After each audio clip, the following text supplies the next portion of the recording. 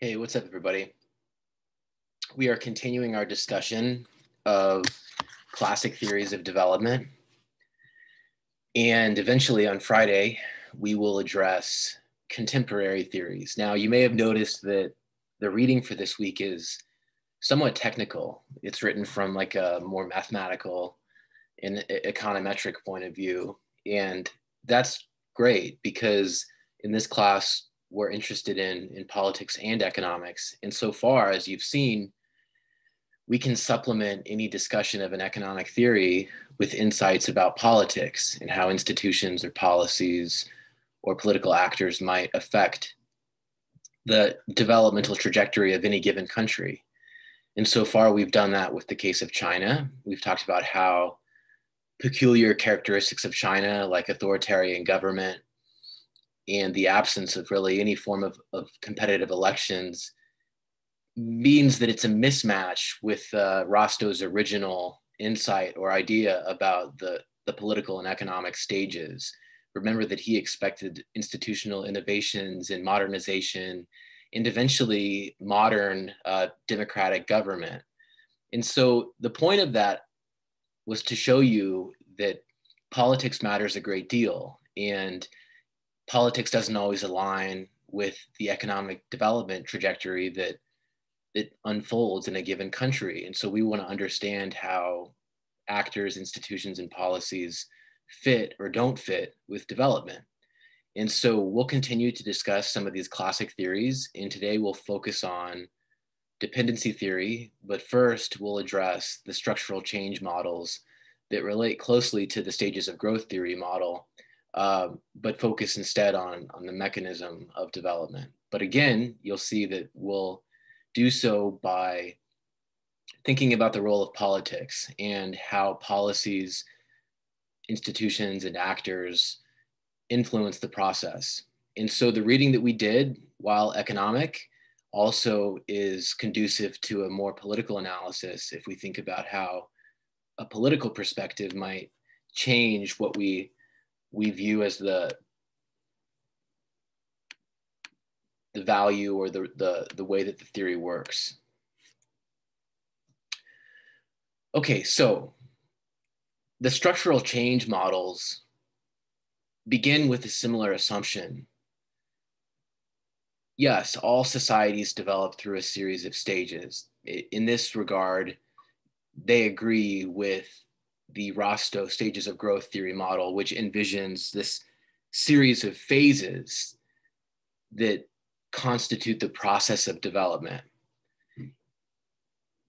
But what's unique about these approaches is that they view the economy in terms of a series of sectors or structures. And as societies move through these stages or develop through these stages, the size of the structures or the relative structures themselves begin to change and evolve.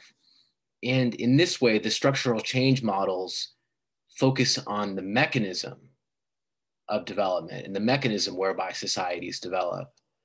In that mechanism is the sizes of the economic sectors. And for simplification purposes, we're going to think of this transformation in terms of three sectors. And these three sectors are normally the foundation for any structural change model: the agricultural sector, the industrial sector, manufacturing, and et cetera, and then the service sector. Now, when we talk about the size of these sectors, we're really talking about the share of labor employed in those sectors. And so from the perspective of a structural change model, we differentiate between an immature or a sort of young or primitive society. Now, bear with us here. This is language from the 1950s and 60s and 70s. And so it's dated, to say the very least. But this is the language that they often used. We distinguish between an immature society and then a mature or a sort of more developed society. And in an immature society, much of the society is employed in agriculture. They're working in the fields and they're producing commodities for trade or export or any kind of activity, but they're primarily employed in agriculture. There's only a small fraction of employed labor employed in industry. Factories are probably very small and not numerous, and their total output is a very small share of the overall economy. And then there's also a very small service sector, meaning a very, very small share of labor is employed in the service sector. Now, in a mature society, one that has undergone this transformation or this process of development, we really have sort of the reverse. You have a very small share of labor employed in agriculture. You have a very large or a relatively large share of labor employed in industry, manufacturing, factories, et cetera. And then you have a relatively large share of labor employed in the service sector.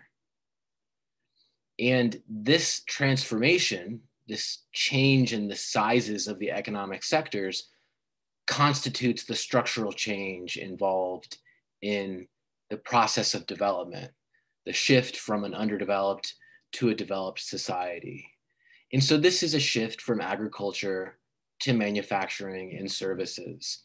This can be conceived of in terms of a transition or a transformation.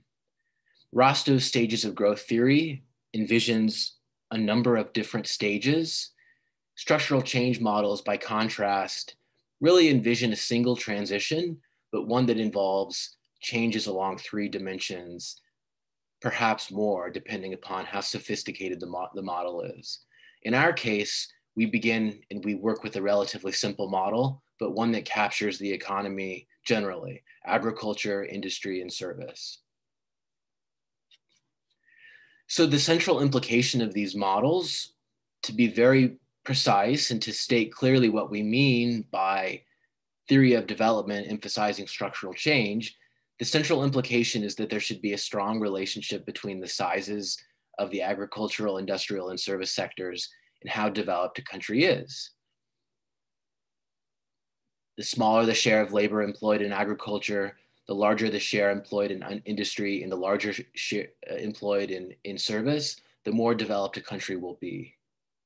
Conversely, the more employed who are employed in agriculture, when there are fewer employed in industry and fewer in service, the country will be less developed. Now, this is very, very general, right?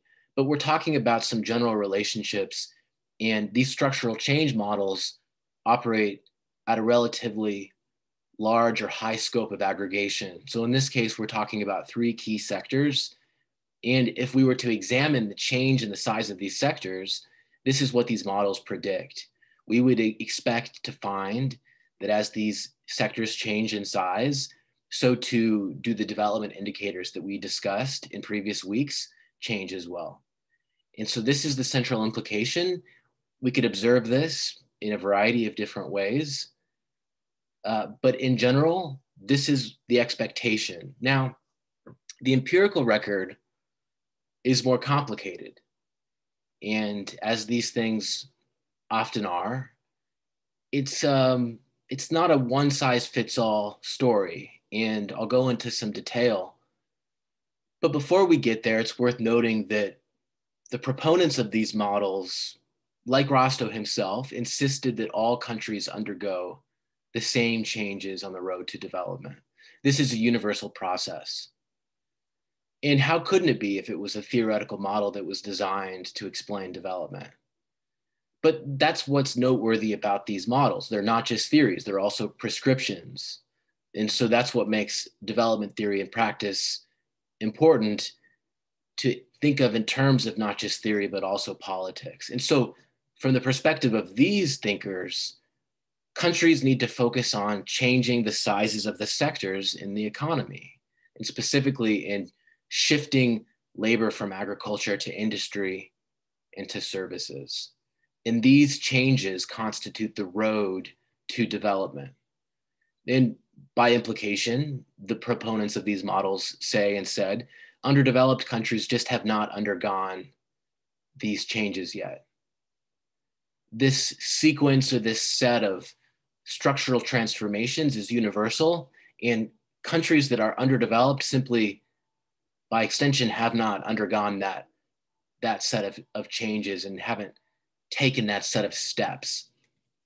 And more specifically, they went even further and said that Latin America, Asia, and Africa in the 1950s and 60s are just primitive Europes, or they're sort of like Europe, just at an earlier stage of development, in the sense that the expectation or the insight or the idea here was that larger shares of the population were still employed in agriculture and fewer were employed in industry and services. In particular, this label was applied to Africa, where the rather cynical and simple and racist view of less productive tribal people engaged in menial agriculture really predominated. But what was curious about this was that they would apply the same idea to Latin America. It wasn't enough to reduce the story of Africa to this relatively simple and over-exaggerated form.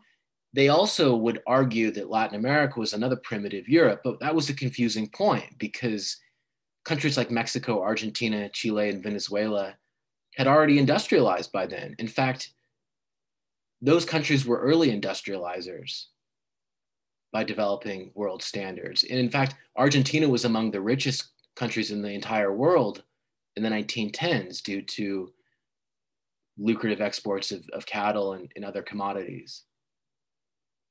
Of course, interestingly enough, that prosperity was due in large part to those exports of cattle. But even so, Argentina was industrialized by then at the time. They had a very extensive industrial and formation, as did Chile in Argentina. And so in reality, in practice, the model hasn't always fit neatly with the empirical record. And in some ways, it badly oversimplifies the actual story of development in some of these cases. Now, nevertheless, there is some use value to thinking about development in terms of a series of structural changes that ultimately result in a shift in labor from agriculture to industry and services. It's undeniable, for example, that the most developed countries and even developing countries have begun and continued this rapid decline in employment in agriculture. So just take a look at this data from 1300 to 2012 for Italy, France, the Netherlands, England, and Poland. And you see that there's been an enormous decline in the share of the labor force working in agriculture, beginning at as high as 76% in Poland in 1400 and falling as low as 1.2% in England in 2012. It's undeniable that the process of development does involve a sort of transition from agriculture to industry and to services. And we can even take a look at a visualization that helps to put this in perspective, which I'll open right now.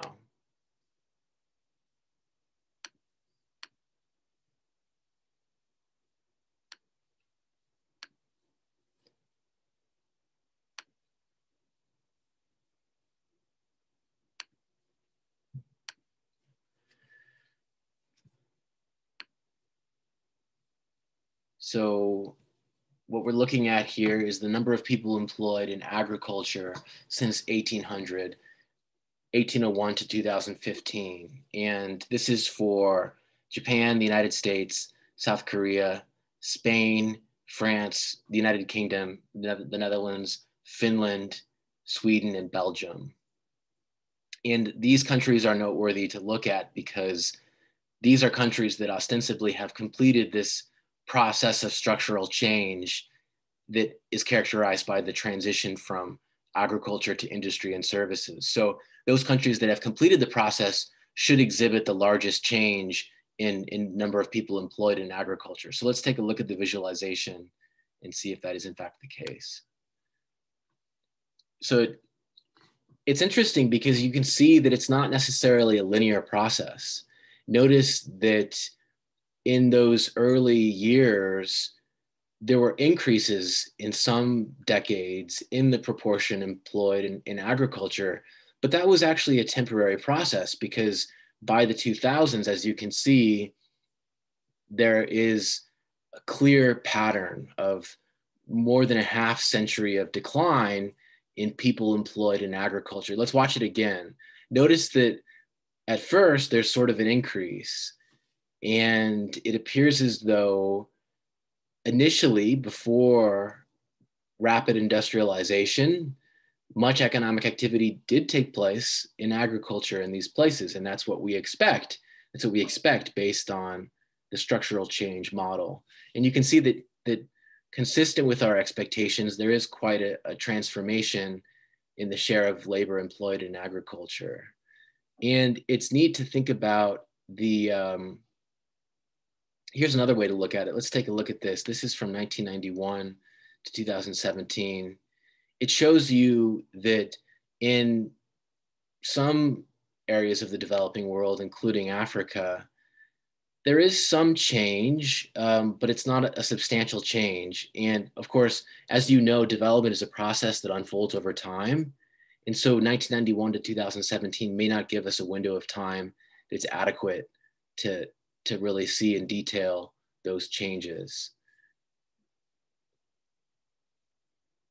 Here's land ownership by women and share of agricultural landowners who are female. Agricultural productivity is also an interesting data point to look at. Anyway, there's a lot of interesting information that we could examine to try to assess the importance of structural change as a process. And what I'd like to suggest to you is that even if this is an oversimplification of economic development, there's still an important role for a transformation in the share of labor employed in different sectors. Let's take a look at the chat because someone has commented. Karen says, so would agriculture be a characteristic of underdevelopment when labeling a country? So when we talk about developing world, and when we talk about developing countries, one characteristic may be low industrialization. That usually implies that most workers are employed in agriculture, or that agriculture is still the main sector in the economy. So more or less that might be a good characteristic, but I would actually shy away from using that as an indicator or as a characteristic, because that's really more of part of the model of trying to explain underdevelopment from this perspective. I think that our indicators for development are more useful in that regard. So GDP per capita, Gini index, and Gini coefficient. Some of these variables that get at income and get at the experience of ordinary people. But of course, if we get into the details, it is true that most developing countries are primarily agricultural economies still. And it's notable, moreover, to point out that there are virtually no agrarian democracies. It appears to be the case that democracy not only corresponds with income levels, but industrialization in particular appears to be linked with political democracy. You might be hearing the vacuum cleaner in the hall of my building in the background. I apologize about that. It's the world we live in. We got to deal with this every day. And I'm sure that many of you are also struggling from time to time to cope with some of the challenges of working from home. But this is where we are, and I'm going to pause here for just a moment.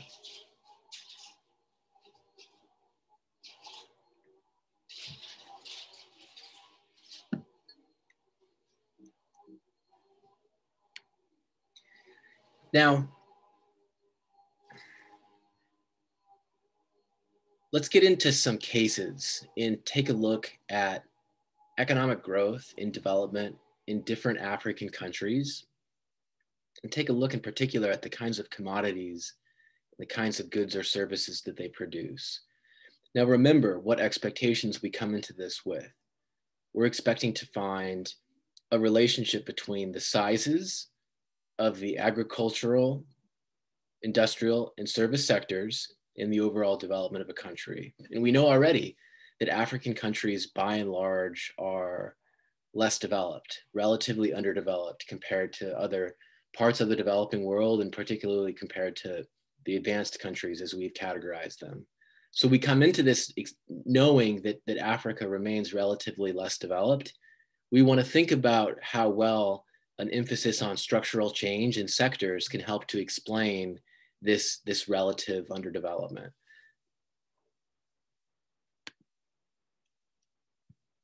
Growth, falling poverty levels, and foreign investment have all contributed to Africa's economic development. Several countries in particular are leading the way. Morocco is one of the continent's commercial hubs. It was Africa's leading fish producer in 2014 and hopes to make fishing one of the pillars of its economy. Tourism is another key industry. The Ivory Coast is the world's #1 producer of cocoa and cashew nuts. It's also Africa's largest producer of bananas, second largest producer of palm oil, and third for cotton and coffee. Ghana has seen poverty halved in 20 years, with exports of gold, cocoa, and oil explaining its vigorous economic growth. Nigeria is Africa's most populous country and has the continent's largest economy. It's also the largest oil producer in Africa and the 8th largest in the world. Agriculture, information technology, commerce, and services are also driving economic expansion. Angola is Africa's second largest oil producer. Growth has also been boosted by the country's thriving diamond industry. South Africa is the continent's most industrialized country. Economic development is largely due to the exportation of natural resources like gold, platinum, diamonds, and coal, together with a powerful service sector. Johannesburg's stock exchange is the largest by market capitalization in the African continent. Kenya is the wealthiest country in East Africa. Tourism is a key resource, together with agriculture. The country is also a hub for mobile communications and technology, and a growing base for subsidiaries of firms like Intel, Google, and Microsoft. Okay, so after watching that video, how well does a structural change model explain or fit the African development experience? Were there any patterns that you noticed, or do you see any patterns that would seem to support or undermine the theory that change in the sizes of the sectors drive development? You can tell me in a direct message, or you can tell us over the microphone if you want, but I think actually, let's just hear from anyone who wants to comment.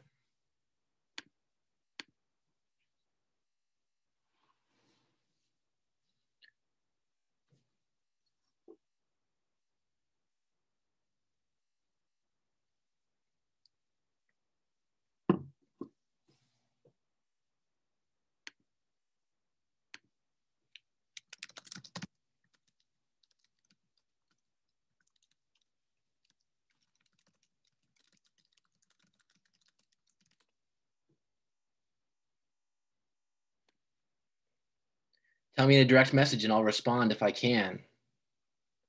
We've got a small enough class that I can engage with all of you.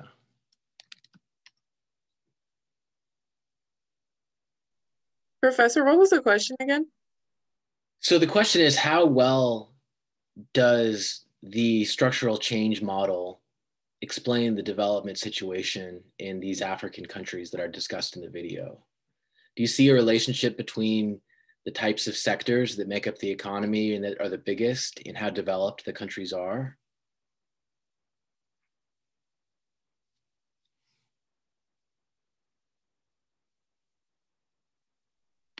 So what I saw from the video was that the Ivory Coast would be an immature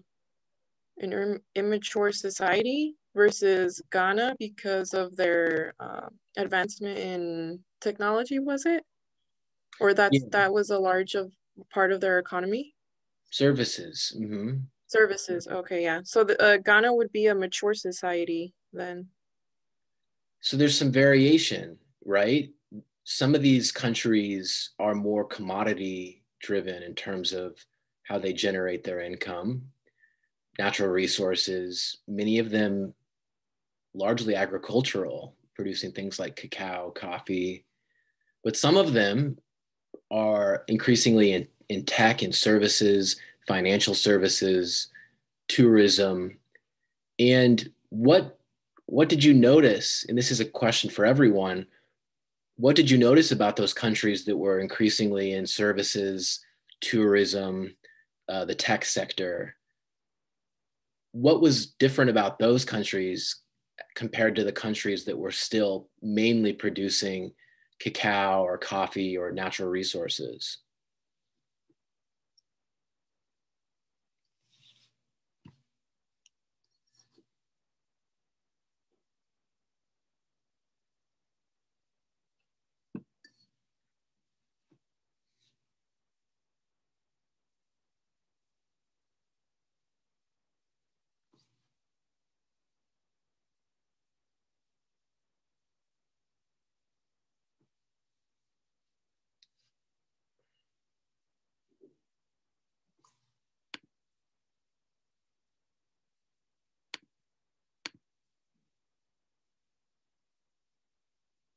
That's right, Lewis. So Rady is picking up something interesting, noticing that most of those that are growing are near an ocean. And most of those economies base their development on simple industries like cacao or fish. And then they moved their industries or their economic power to more profitable industries that were based on local resources. Yeah, so there's a pattern here.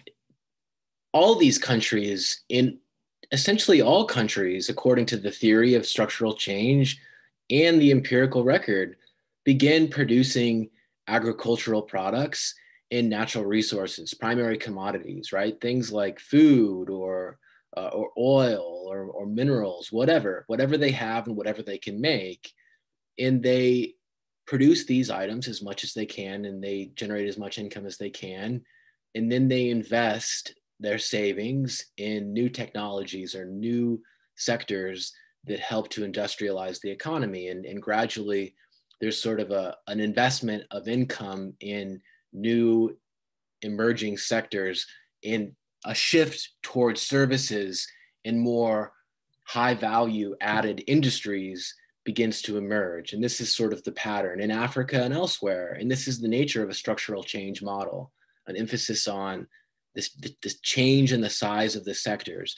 But what's noteworthy about Africa is that even in those richer countries or those more developed countries, they're still relatively early on in the development of some of these sectors, these service and industrial sectors.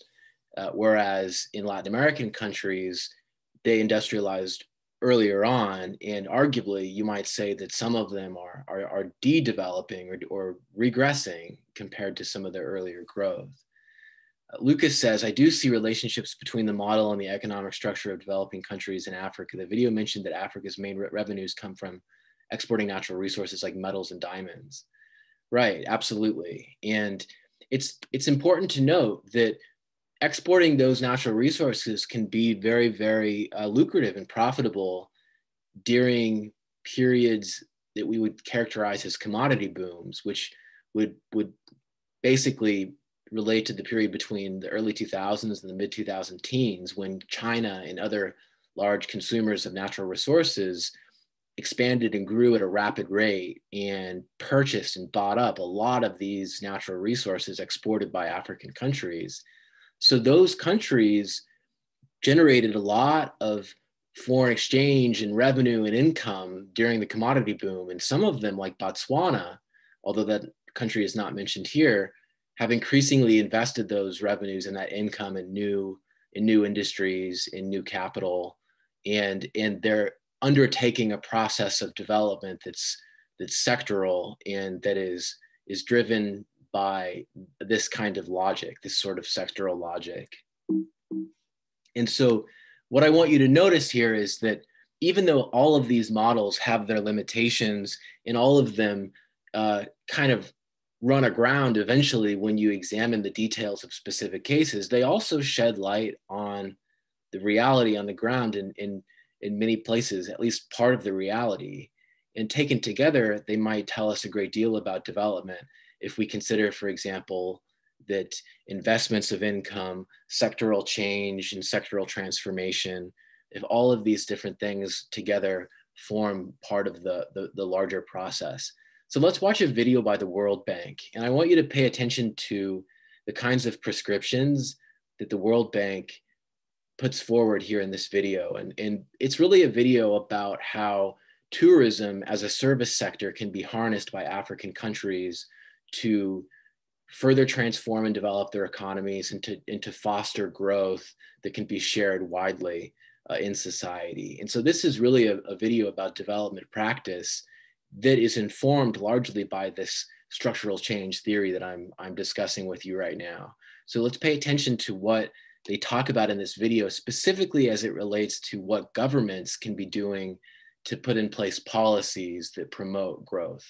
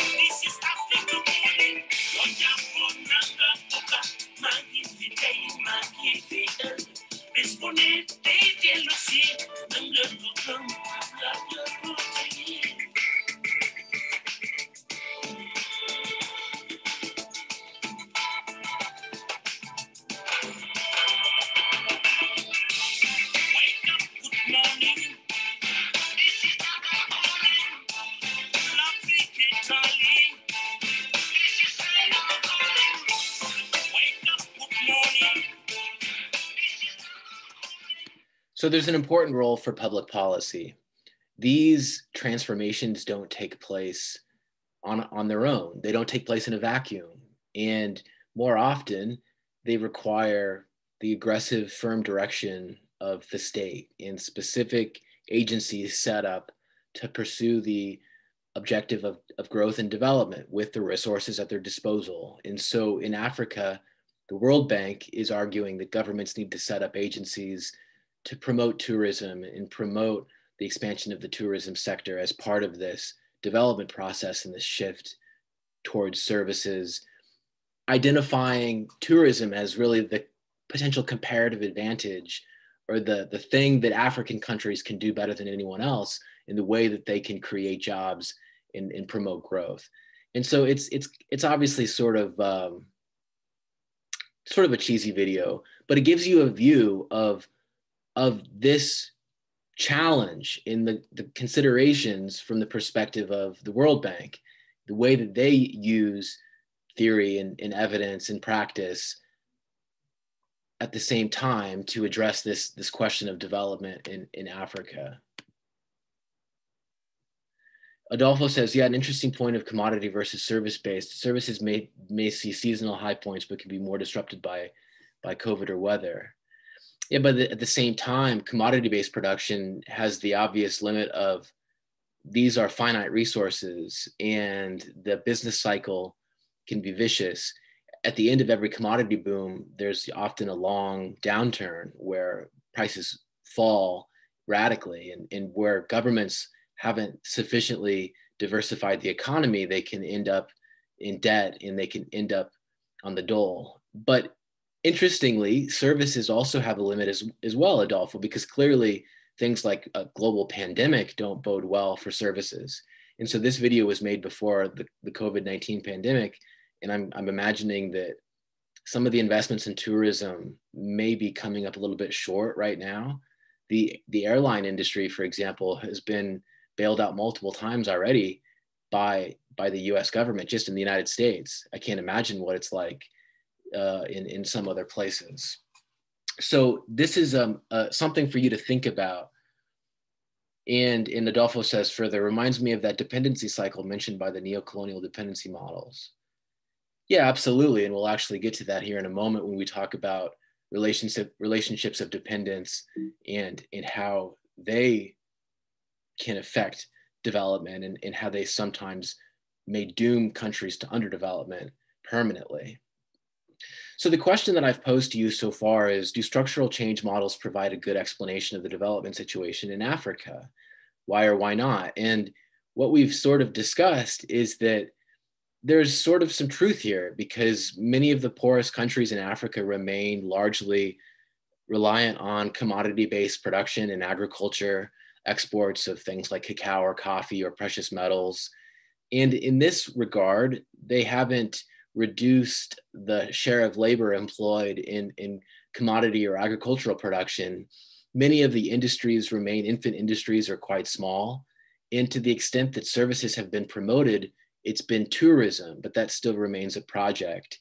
And so in some ways, the model does a reasonably good job shedding light on the African experience.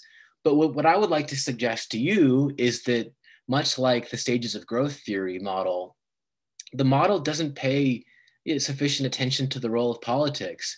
And why would it, frankly? It's a model of economic development formulated by economists. But what I'd suggest is that even so, there are important constraints or obstacles or impediments, just as well as catalysts and accelerants and supports to economic development and to sectoral change. And so these sectors don't just change even when the ingredients are right, and even when there's sufficient income to invest in new industries. There's political opposition and political support. There are actors with vested interests in the status quo or with a potential benefit in an alternative. And there are institutions that mediate and channel authority and power, and that sort of referee and structure the relationships between all of these different interest groups. And some institutions may be more supportive of structural change and sectoral change than others.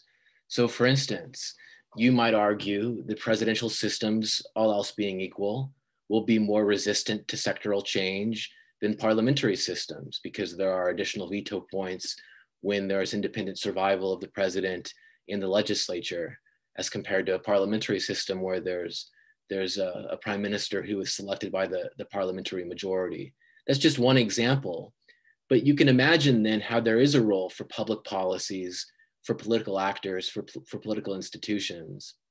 And in the video from the World Bank, they talked very, very candidly about the need for governments to coordinate the resources of the private sector and to incentivize the private sector to make land available, to change policies and institutions that don't promote or foster investment, change their public image, as it was put in one part of the video. All of these are things that are decided and done by governments. They are policies and objectives chosen by elected governments or unelected governments in many cases in Africa. And so these sectors themselves, they require a whole bunch of changes and institutional reforms for them to be transformed in the way that they are.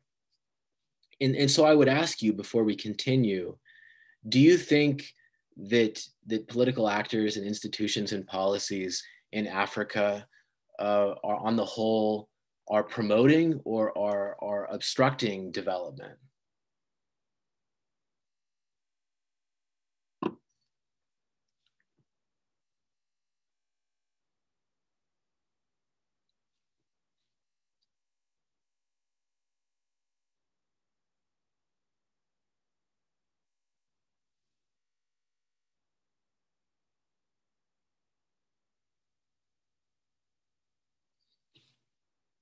And I know that that we may have a limited experience or knowledge of the region, but based on your experience or your knowledge, do you think that politics in Africa so far have promoted or have hindered development?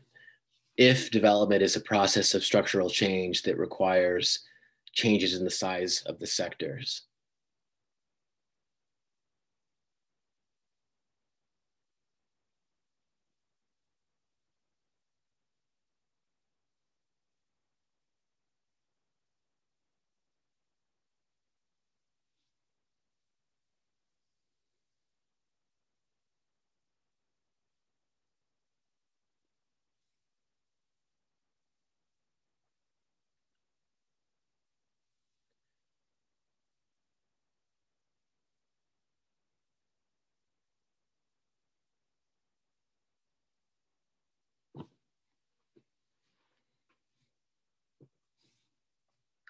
Well, there's a good book on this topic called When Things Fell Apart.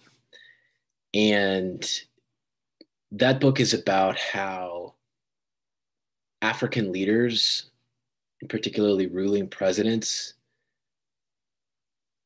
don't or haven't responded to incentives to improve the economic and the political situation in their country. The argument is that they don't have the incentive to, because they're able to extract benefits for themselves and for a narrow group of supporters, regardless of the condition of the economy or the growth of the society. And the book is called When Things Fell Apart. And part of the argument is that political actors, in particular these ruling presidents who are often sort of warlord or clan-like leaders within their respective group, and that institutions of authoritarianism in public policies that are often distorted have worked against development and have worked against the promotion of policies and development priorities, particularly because they've made it possible for clientelistic leaders and authoritarian leaders to line their pockets at the expense of the wider society. And I would suggest that, you know, even if you don't know much about the model, this model, if we accept that politics has to play a role, would seem to suggest that politics has worked against sectoral change, because the model would suggest that African countries remain relatively agricultural and commodity based in terms of the composition of their economy. And if that's the case, well, there should have been, or probably were, some impediments or some obstacles to that transformation, in addition to some of the obvious economic limitations that the model identifies. So let me take a look at the chat here, because I think some of you commented. So Rady says the video mentioned the government promoting the tourism industry. So I would say the government is supporting the transition from commodity to service-based economies. Some of them are. And Yeli says, I feel that there might be a problem on political rights, the lack of access to promoting healthcare or other benefits in the regions. So social policy is sometimes lagged behind economic policy.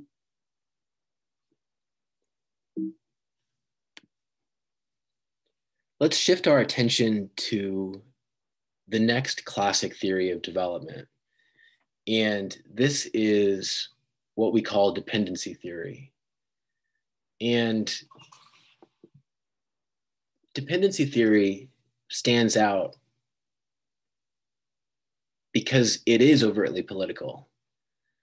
If Rostow's stages of growth theory and the sectoral change models aren't very political, if they don't really capture the political variables that might support or impede development, dependency theory does. It's quite overt in its emphasis on power relations and on politics, even if it's ultimately just talking about economic relationships. It's the relationships that it captures, dependency theory, that are political. And I'll stop with the preamble and I'll get into more detail about what I mean. Dependency theory is a an idea that says that the development or the underdevelopment of a country depends on its historical insertion into the global economy. And specifically, dependency theory distinguishes between the periphery and the core. And it groups economies into either the periphery or the core. And it says that at a very early point in time, at the beginning of the historical development of the global economy, individual countries were inserted in either the periphery or the core, and their insertion in one of these two shaped their long-term development in turn. And this process of long-term dependent development or sort of structured development gave way to the development outcome that we see there today in that given country. And so everything is always in everywhere historical and a product of this insertion in the global economy at this particular point in time. And more specifically, if you're an economy in the core, you benefit from some other economy's loss or subordination to the periphery. So in other words, if you're in the core, you always have an advantage over some peripheral country whose development is dependent upon yours and who you expand at the expense of. Now, if you're in the periphery, on the other hand, your economic growth and development is subordinated to the expansion of another's. And so it's sort of like those gears that turn together. The core countries are the large gear, the peripheral countries are the small gear. And as the large gear turns, the peripheral countries turn too, but they don't benefit as much as the core countries do from that same turning. And this is just a very abstract example, and I'll go into more detail here in a moment about what I mean. But these relationships of dependence and these relationships of subordination are key to dependency theory and the way that it envisions development as a process that takes place inside some set of relationships. These relationships are economic, but they're also political in the sense that at the beginning of this historical process, the way in which a country was inserted depended upon their position relative to the other countries and their power or their influence at that time and their resources at that time.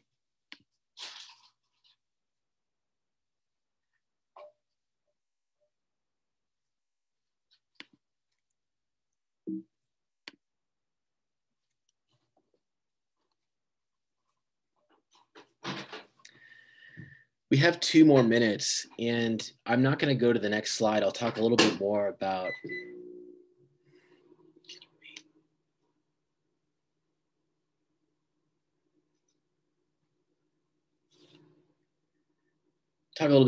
dependency theory. Dependency theory was actually developed by Brazilian economists.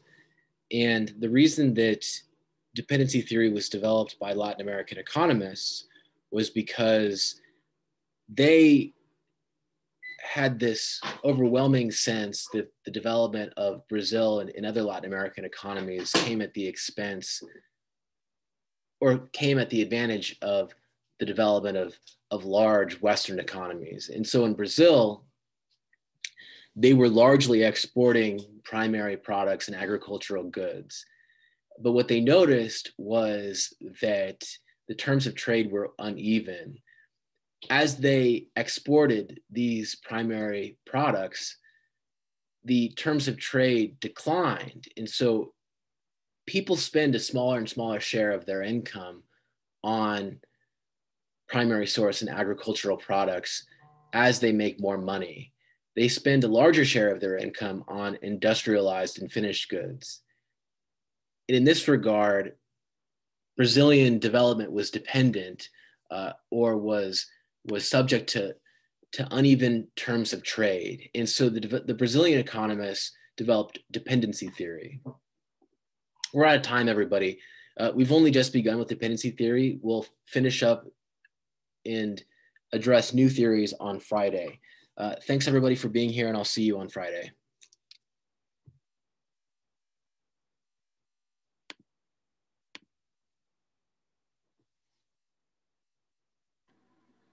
Professor, can you hear me? Yeah. I just want to say I'm sorry. I popped in and out of class a lot today. I live in a rural area that was heavily impacted